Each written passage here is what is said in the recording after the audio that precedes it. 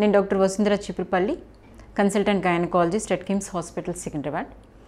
ఇప్పుడు మనం ప్రెగ్నెన్సీ మొదటి వారాలు అంటే ఫస్ట్ ట్రైమిస్టర్ అంటే ఫస్ట్ 3 months, ఎగ్జాక్ట్గా చెప్పాలంటే ఫస్ట్ 14 weeksలో తీసుకోవాల్సిన జాగ్రత్తలు ఏంటో చూద్దాం. ఫస్ట్ 14 weeks అనేది ఇంపార్టెంట్ ఎందుకు అని అంటే అదే టైంలో బేబీ అన్నది ప్రాపర్ బేబీ ఫామ్ అయిపోతుంది. ఫస్ట్ 14 weeks కూడా బేబీ ఫామ్ అవటానికి తీసుకుంటుంది. ఆ తర్వాత అంతా కూడా బేబీ వెయిట్ గెయిన్ అవుతుంది. సో ఈ ఫస్ట్ 14 weeksని ఆర్గనోజెనిసిస్ పీరియడ్ అంటారు, లేకపోతే ఇందులోనే ఇంకా ఎర్లీ వీక్స్లో టెరటోజెనెటిక్ పీరియడ్ అంటారు. అంటే ఈ టైంలో బేబీ కనుక చక్కగా ఫామ్ అయితే ఆ బేబీ హెల్దీ బేబీగా రావడానికి ఎక్కువ ఛాన్సెస్ ఉంటాయి.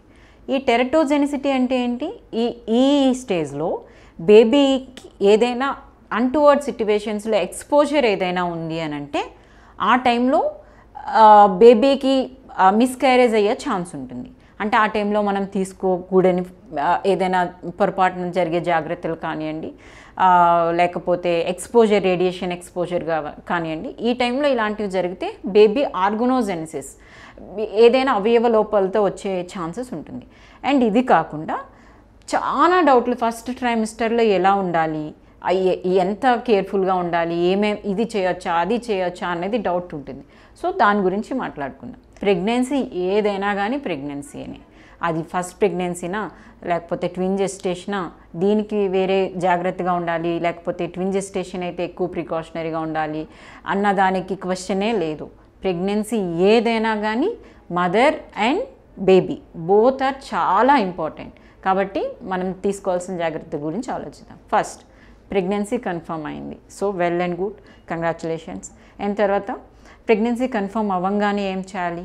ఫస్ట్ యూరిన్, మీ ప్రెగ్నెన్సీ కిట్ ఏదైతే వచ్చిందో అది పాజిటివ్, మిస్ అయిన పీరియడ్ తర్వాత మీరు ఎర్లీ మార్నింగ్ తీసుకున్న శాంపుల్తో మీరు మీ నియర్ బై గైనకాలజిస్ట్కి వెళ్ళండి.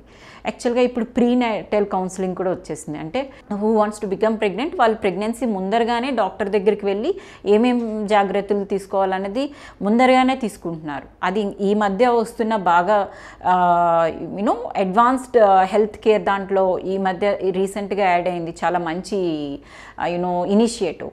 అది ఏంటంటే ఇప్పుడంతా ప్రెగ్నెన్సీ డిలేడ్ లేటర్ ఏజెస్ వస్తుంది. ఇదివరకు బై 25 ప్రెగ్నెన్సీ కంప్లీట్ అయిపోయేది, పిల్లలు చైల్డ్ బర్త్ కంప్లీట్ అయిపోయేవి. ఇప్పుడు 25కి పెళ్ళే కావటం లేదు.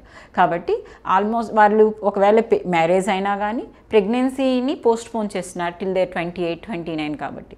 సో వీళ్ళవన్నీ ఎల్డర్లీ ప్రైమీ అంటాం. అంటే ఎల్డర్లీ ప్రైమీ అంటే ఫస్ట్ ప్రెగ్నెన్సీ, ఎల్డర్లీ అంటే ఎవరికైతే ప్రెగ్నెన్సీ 30 అబౌవ్ 25 ఆ ఏజ్లో ఎవరికైతే వస్తుందో వాళ్ళని ఎల్డర్లీ ప్రైమీస్ అంటాం. వీళ్ళల్లో చాలా రిస్క్ ఫ్యాక్టర్స్ ఉంటాయి. ఎందుకు అని అంటే ఆ ఏజ్కి బాడీ మెటబాలిక్ చేంజెస్ అన్నీ కూడా కంప్లీట్ అడల్ట్ మెటబాలిక్ చేంజెస్కి బాగా ఎస్టాబ్లిష్ అయిపోతారు. దట్ ఈస్ ద ఏజ్ మనకి వాళ్ళకి బీపీ కానీ, హైపర్ టెన్షన్ కానీ, షుగర్ లెవెల్స్ కానీ ఫ్లక్చువేషన్స్ స్టార్ట్ అయిపోతాయి. అట్ దట్ ఏజ్ మనం మళ్ళీ ప్రెగ్నెన్సీ స్టార్ట్ చేస్తున్నాము అని అంటే కంప్లీట్ మెటబాలిక్ చేంజ్ వచ్చేస్తుంది. సో ఇప్పుడు ఈ ప్రెజెంట్ ఉన్న ట్రెండే అట్లా అయిపోయింది. సో మామూలు ప్రెగ్నెన్సీ కన్నా ఇప్పుడు ఉండే ప్రతి ప్రెగ్నెన్సీకి ఏదో ఒక రిస్క్ ఫ్యాక్టర్, ఏదో ఒక కాంప్లికేషన్స్, అసలు ప్రెగ్నెన్సీ కన్సీవ్ కావడమే కష్టంగా ఉంది. అట్లాంటి టైంలో మనం ఫస్ట్ విజిట్ నుంచి ఏమేమి జాగ్రత్తలు తీసుకోవాలి? ఫస్ట్ మీరు డాక్టర్ దగ్గరికి వెళ్ళారు, మీరు ఆల్రెడీ ప్రీనేటల్ కౌన్సిలింగ్ తీసుకొని ఉండి మీరు ఫోలిక్ యాసిడ్ కనుక స్టార్ట్ చేసి ఉంటే 3 months before pregnancy, it's well and good. ఒకవేళ లేదు అని అంటే మీ డాక్టర్ మీకు యాంటీనేటల్ ప్రొఫైల్ అనే బ్లడ్ టెస్ట్ చేస్తారు. యాంటీనేటల్ ప్రొఫైల్ బ్లడ్ టెస్ట్ అంటే ఏంటి? ప్రెగ్నెన్సీలో అసలు మీ స్టేటస్ ఎట్లా ఉందో తెలుసుకుంటారు. మీ స్టేటస్ ప్రెగ్నెన్సీ ఎట్లుంది, మీ షుగర్ లెవెల్స్ కానీ, మీ హార్ట్ స్టేటస్ కానీ, బ్లడ్ ప్రెషర్ కానీ, మీ యూరిన్ టెస్ట్ కానీ, ఇవన్నీ కూడా మీ రక్తం ఎంత ఉంది, హిమోగ్లోబిన్ పర్సంటేజ్ ఎంత ఉంది, లేకపోతే మీకు ఏమైనా కోయాగులేషన్ డిజార్డర్స్ ఉన్నాయా, మీ వైరాలజీ స్టేటస్ ఏంటి, ఒకవేళ హెచ్ఐవి, హెచ్బిఎస్ఏజీ, హెచ్సివి ఇలాంటి బ్లడ్ టెస్ట్ కూడా ఇప్పుడే చేయటం చాలా చాలా అవసరం. ఇవన్నీ లేటర్ స్టేజెస్లో ఎందుకు చేసుకోకూడదు అని అంటే ఈ స్టేజ్లో చేసుకున్న బ్లడ్ టెస్ట్ ఒకవేళ ఏదైనా ప్రాబ్లం ఉంటే ఇప్పటి నుంచే ఫ్రమ్ డే 1 మీకు ఎగ్జాక్ట్ ట్రీట్మెంట్ ఇవ్వడం జరుగుతుంది. మోస్ట్ ఆఫ్ ద టైం ఏమనుకుంటారంటే యాంటీనేటల్ ప్రొఫైల్ అంటే ఎప్పుడో లేటర్ ప్రెగ్నెన్సీలో చేసుకోవచ్చు, సో దట్ మనకి ఎప్పుడు ఏదైనా ప్రాబ్లం వస్తే బ్లడ్ టెస్ట్లు చేయించుకోవచ్చు అని ఆ థాట్ విడిచిపెట్టేసేయండి.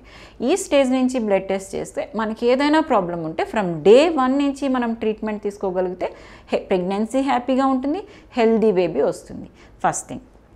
2, డాక్టర్ దగ్గరికి వెళ్ళినప్పుడు మొహమాటం లేకుండా మీకు ఏదైనా ప్రాబ్లం ఉంటే ధైర్యంగా చెప్పండి.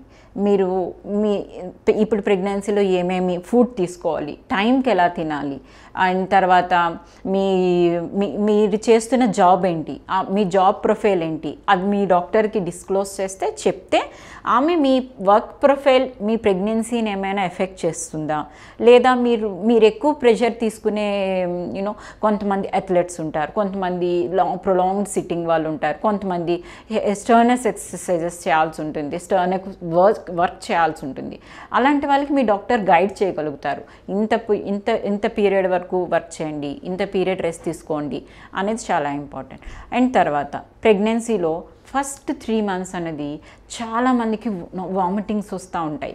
వామిటింగ్స్ అనేది మనకి ప్రాబ్లం అయితే కాదు, అది ఏంటంటే బాడీలో బీటా హెచ్సిజీ అనేది రిలీజ్ అవుతూ ఉంటుంది. అదేంటి, బేబీ మన యూట్రస్ బెడ్కి అతుక్కునే స్టేజ్లో రిలీజ్ అయ్యే హార్మోన్.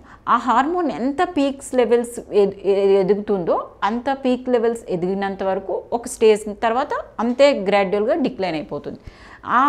ఆ స్టేజ్ అంతా కూడా వామిటింగ్స్ ఎక్కువ ఉంటాయి. వామిటింగ్స్ ఎక్కువ ఉన్నప్పుడు మనం ఏం చేయాలి, యూజువల్గా మీ డాక్టర్ని మీరు కలిసినట్టయితే ఆమె మీరు ఏ మెడిసిన్ తీసుకోవాలి, అంటే వామిటింగ్స్ వచ్చినప్పుడు స్పెషల్గా వామిటింగ్ ఈ స్టేజ్లో వస్తుందంటే తీసుకోవాల్సిన మెడిసిన్స్ ఉంటాయి. కొన్ని మెడిసిన్స్ ఏంటి, మరుసటి రోజుకి అంతా కూడా వామిటింగ్ మీ సిక్నెస్ని తగ్గించే మెడిసిన్స్ ఉంటాయి.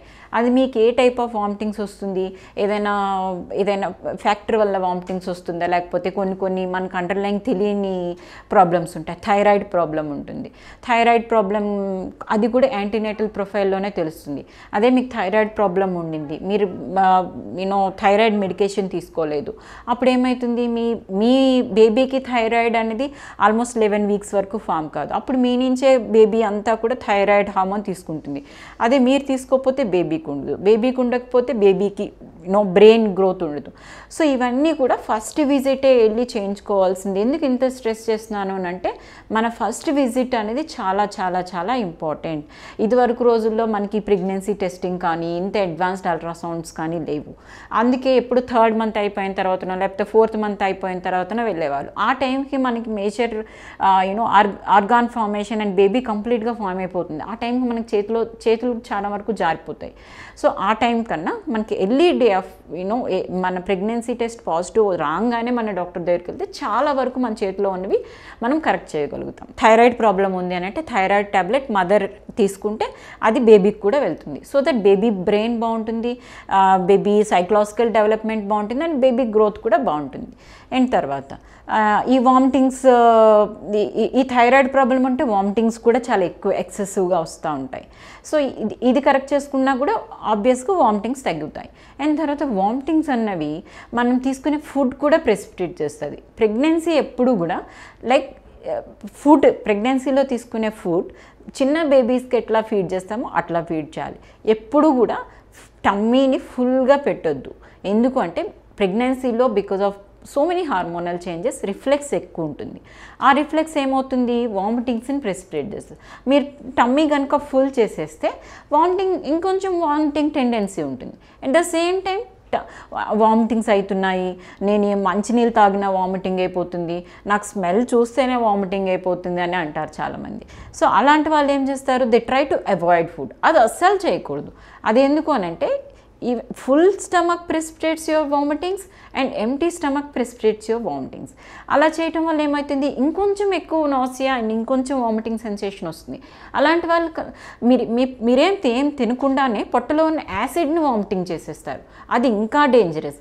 అది యాసిడ్ బయటికే రావచ్చు లేదా కొంచెం లంగ్స్కి వెళ్ళిపోవచ్చు. సో ఎప్పుడు కూడా as you feed like a small baby every 1 అవర్కి ఏదో ఒక ఫుడ్ తీసుకుంటూ ఉండాలి, కొంచెం కొంచెం కొంచెం కొంచెం, లైక్ ఒక స్నాక్, ఒక కొంచెం మిల్క్, కొంచెం వామిటింగ్ టెండెన్సీ వస్తుంది కొంతమందికి, సో అదే అవాయిడ్ చేయండి. లేకపోతే మీకు ఏది నచ్చిన జ్యూస్ అట్లాంటివి తినొచ్చు లేదా తాగొచ్చు.